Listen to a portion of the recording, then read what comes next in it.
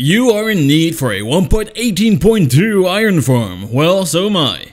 Let's build one. First, resources. This is what you need. Pause it. Get building blocks. Glass or iron blocks, can be any block. Don't forget an anvil for the name tag. Alright, let's start with this thing. Make sure you are 13 blocks off the ground. Start out by making a 3x3 floor area. Then make a nice border around it. Then you make a 3 high chamber and fill in the back. Then patch the front up, place carpet, and make sure you get a zombie in there with a name tag. Now it's time to unseal your starting layer. Use whatever block you like. I like glass, you could use dirt, up to you. Also don't forget the roof. And then we can start placing beds inside.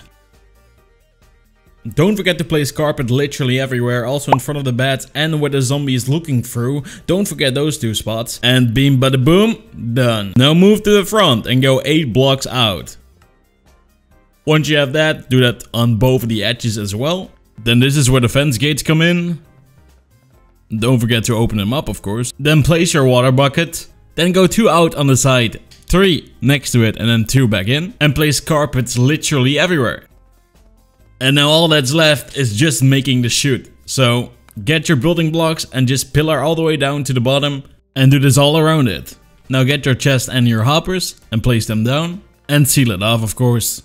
Place your signs inside and place the lava bucket inside of it.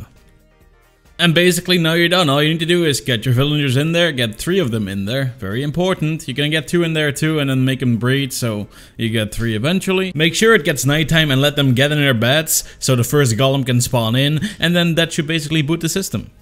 And boom, there you go, there's your golem. And the reason why this thing is so called infinite is because you can stack this thing, as you can see, infinitely high, all the way to build height. Make sure there's like 18 blocks between each platform, and that's it. They just keep on dropping, keep on going. This is absolutely insane. And you cannot just build one-on-one stationary point. No, if you go more than 20 blocks to the right or to the other side, you can build another one of these. So you can literally make infinite iron on a super small scale. So anyways, have a good one. I'll see you all in the next one. Peace.